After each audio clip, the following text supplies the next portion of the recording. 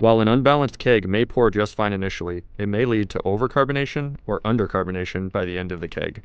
Here is a quick industry trick on setting your output pressure to ensure your fresh keg remains perfectly balanced for the life of the keg. Start by setting the regulator to 8 psi. Quickly open and close the faucet and observe the beer line just above the coupler with a flashlight. Large bubbles rising in the beer line mean that CO2 is coming out of solution and your pressure is too low. This will eventually lead to an undercarbonated keg. Increase the pressure by small increments, repeating the test until you no longer see large bubbles in your beer line.